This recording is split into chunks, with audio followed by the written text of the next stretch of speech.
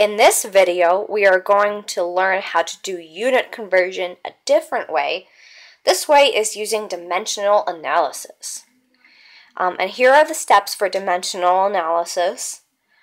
1. Write down the conversion factors. Now, a conversion factor is an equation relating one unit to another. An example of a conversion factor would be that 100 centimeters is equal to 1 meter. That's a conversion factor. Another one would be that 1 kilogram is equal to 1,000 grams. So you're relating one unit to another. Step 2 is to write down the number and units you start with on the left side of your page. Number 3, set up the same number of fractions as you have conversion factors. Step 4, write the units you want to convert to on the top, the numerator. Step 5, write the units you want to convert from on the bottom, denominator. So another way to think about that is the units you're seeking, you want to have on the top. The units you already have go on the bottom. Number 6, cancel out repeated units on the top and the bottom. Step 7, multiply everything on the top and divide by everything on the bottom. Step 8, you get your answer. Now these steps will make more sense once we do some examples.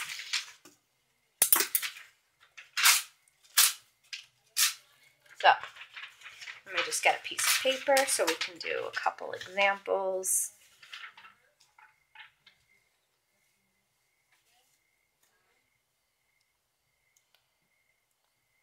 Let's do one of the ones you've seen before, but instead of using the moving the decimal over method, we are going to use dimensional analysis. And I'm going to go for using an orange pen. So let's do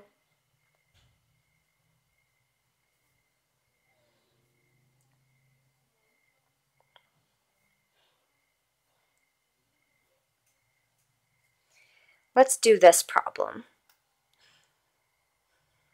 So we first have to write down the conversion factors.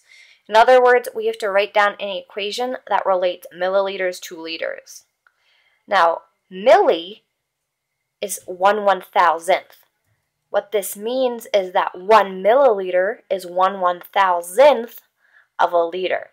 The easier way to write that is that in 1 liter, there are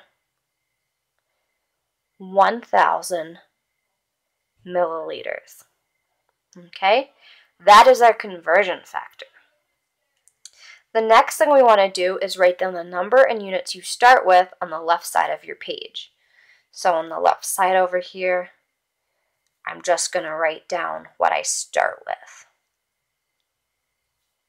7,705 milliliters. Then you want to set up the same number of fractions as you have conversion factors. We have 1 conversion factor, so we want to set up 1 fraction. So we put a multiplication sign, and there's setting up our fraction. Number 4, write the units you want to convert to on the top, so seek.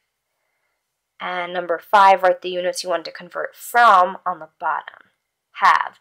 The units I already have are milliliters.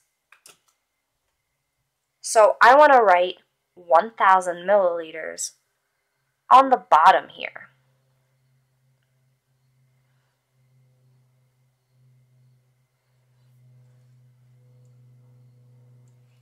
Now, the units I am seeking is the liter. The conversion factor tells us that 1,000 milliliters is equal to 1 liter. Now, the reason we're able to do this is because basically we're multiplying by 1. So this is the same as this. Just like 3 over 3 is equal to 1, x over x is equal to 1. This is the same thing.